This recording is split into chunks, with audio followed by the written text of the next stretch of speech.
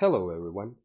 In previous video we saw how to set up nodeMCU to connect to wireless network and how to construct basic HTML page and integrate it into nodeMCU sketch.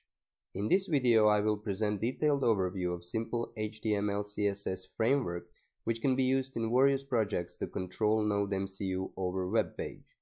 This can be very handy as you can replace physical buttons and displays, and it's very easy to implement.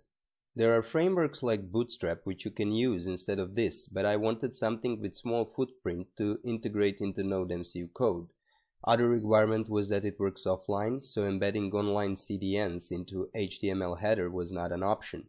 Also, Bootstrap has kinda wide and spacey layout, and I wanted something more narrow and tight to show more information. I wanted remote control look. Also know that you can easily change colors and all other styles to best suit your needs. Okay, now let's dip into the code. On the left side is webui.html file from source files opened in Firefox browser. This is example with all the styles used in the framework. On the right side is the same file opened in Visual Studio Code Editor. Here you can see doctype tag and opening HTML and head tags. In head element, we use title and meta charset elements from previous tutorial. Inside head element, we add another meta element with name viewport and set it to 600 width and set user scalable parameter to no. We set fixed width of page and also don't allow resizing, so it always stays the same size. This line ensures proper displaying of whole page. Also inside head element is style element. This is embedded CSS structure with defined classes which are a core of this framework. So here we define all the classes we will use later in body element of HTML page. These classes are used for styling different elements, mainly divs and links. First we define styles for whole body element. Give it background color white, set margin to auto, and set text decoration to none, so links are not underlined. Then we explicitly define no text decoration for links, A or anchor element. Now follows framework classes. First is container class, which will be parent element to all other elements. We set display attribute to block, give it a width of 600 pixels, clear both sides of other elements, and set margin to auto.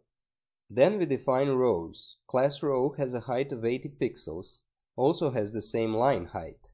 Set bottom border, hide any potential overflow not to mess page layout if it occurs. Font size is set to 30 pixels. Now we define two additional helper classes for class row, row SM or row small and row LG or row large. Row SM sets height to 60 pixels and font size to 24, while row LG sets height to 120 pixels and font size of 36. These two classes must be used with master row class, so whenever you want to define small row, you need to use both classes row and row SM. Just keep this in mind. On the left side in browser, you can compare height and font size for each row style. Then we define cells which will be inside row element. Cell LG occupies width of the whole row, 600 pixels. Cell MD occupies 2/3 of total width, or 400 pixels, and is used with cell SM, which occupies just 1/3 or 200 pixels. Also on the left you can see how cells are arranged depending of class used. Next we define indicator class, which is used when you have some device with two states, like light, if it's on or off. Please note that element with indicator class must be used inside cell element. It takes 60 pixel width from cell and it floats on the left side of the cell. Then we define BTN or button class, which is used with A element or link. Here we set width, font size and borders and colors for BTN element. You can change all this very easily for your needs. Next we define coloring for cells and text. This is just quick example, but you can change these attributes for your projects or add some more. On the left in browser, you can see default coloring scheme. Also we add styles to use with indicator class. We define classes on and off, which will change background color of element to green or red color, visually indicating if device is on or off. and the last class bears name empty and is used when you don't want to show anything in cell. It just sets background and foreground color to white. It is used, for example, if you want to create arrow buttons like on keyboard, so you need some cells to be empty for layout purposes.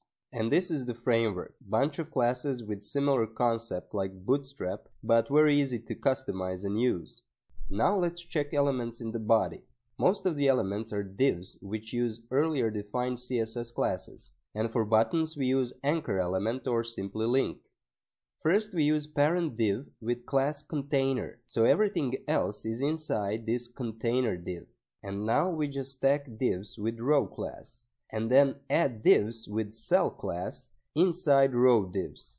So for main title we use div with row and row LG classes, so we get 120 pixels high row. And inside row we add cell LG with background for titles, BG title. And inside this div element we simply type text we want for our title. As you can see in browser, we have dark background and white color for font and the text we typed in cell div. Below we have examples of 3 rows, small, standard and large. In code, for first small row, we have div with both classes row and row SM, and then inside one large cell with info background which will occupy full width of row and then some text.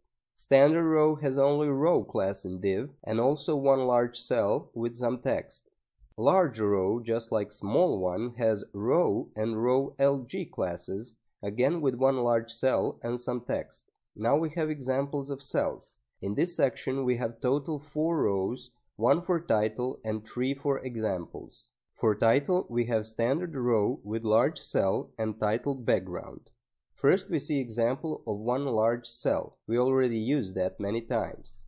Second example is one cell which occupies 2/3 of width or 400 pixels, cell MD, and one small cell. This layout is useful when presenting some data from nodeMCU to user. You put name of parameter to larger cell and its value in smaller one. Examples are time, date, temperature, voltage, power, and so on. And last examples of cells are 3 small cells in one standard row. So with row and cell classes you can combine 3 by 3 layout and in a sense create remote control for your projects.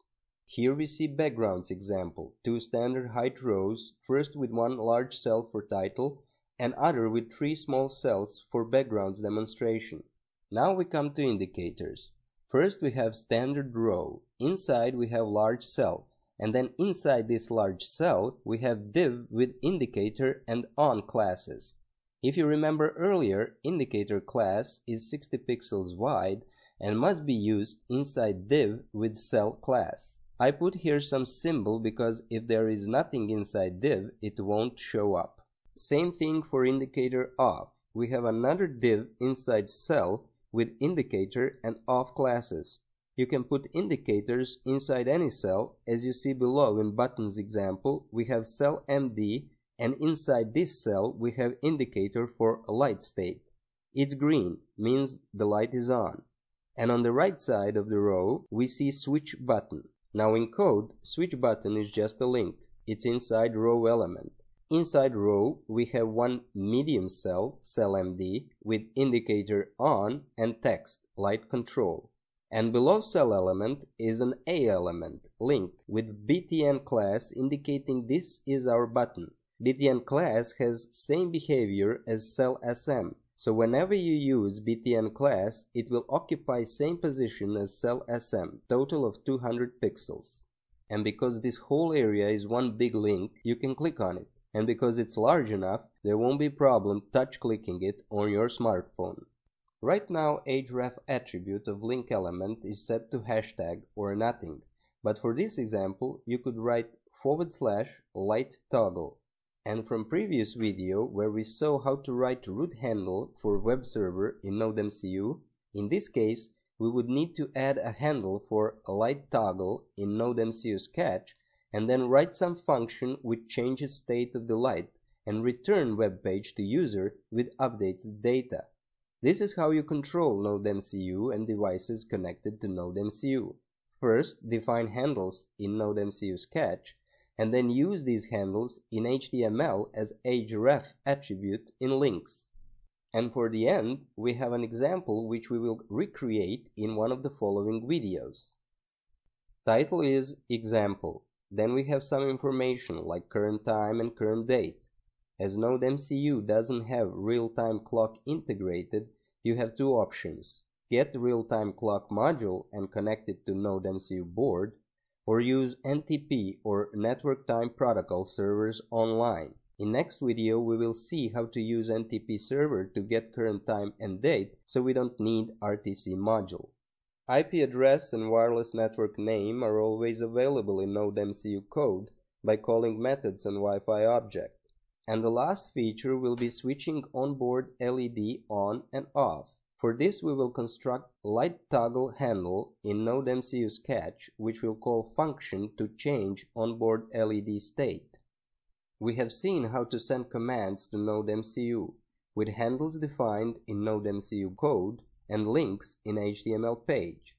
But how to display data from nodeMCU in HTML web page? This is the concept. For example, wireless network name, messnet. Here we would write something like ## wireless name ##. And then in nodeMCU code, after we convert this HTML code to C-friendly string, you would replace ## wireless name ## with wireless network name from Wi-Fi object itself, just as IP address or any other information you want to display in web page, like state of light, temperature, positions of curtains, or whatever a nodeMCU is controlling. But this is subject for another video, when this example will be recreated.